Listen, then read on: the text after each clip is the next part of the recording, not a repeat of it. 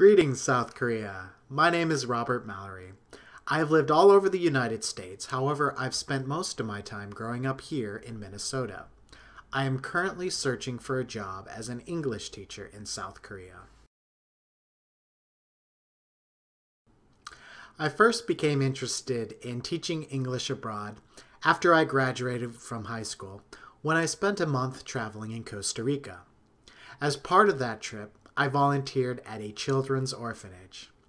I really enjoyed spending time with foreign children, and I was amazed to learn how much we could communicate despite language barriers. After that trip, I decided to go to college with the goal of becoming a professor in economics. However, after a few years of college, I became uncertain if that was the correct career path for me. So I decided to put my degree on hold and go to work in the job market. First, I worked as a technical support specialist, and later I worked as a paralegal at a law firm. Those job experiences taught me how to behave professionally, live independently, and also quickly adapt to new work situations.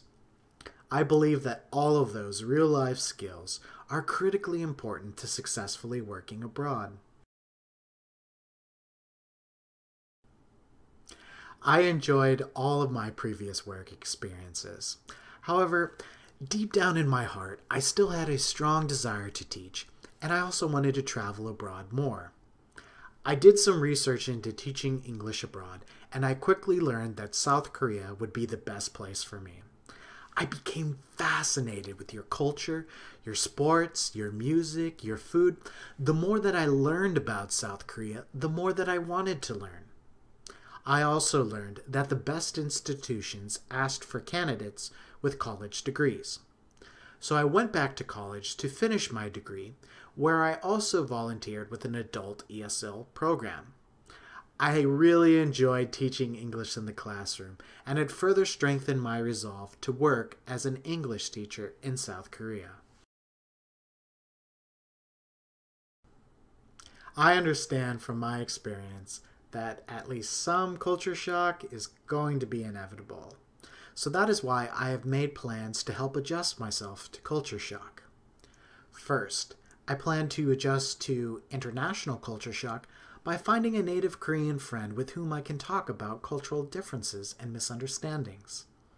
Second, I plan to adjust to job culture shock by frequently asking my fellow faculty members and administrators for advice. Because even though I am going to South Korea in order to teach, I am also going in order to learn how to become a better teacher. So I will be very open to your guidance in the classroom. And third, I plan to adjust to familial culture shock by writing a blog about my travels in South Korea. The blog will help my family, friends, and former coworkers adjust to my decision to move to South Korea, as well as make it easier for them to continue to support me in my travels abroad. As an economics major, I learned a great deal about the economic miracle of what is collectively called the Asian Tigers, and specifically that of South Korea.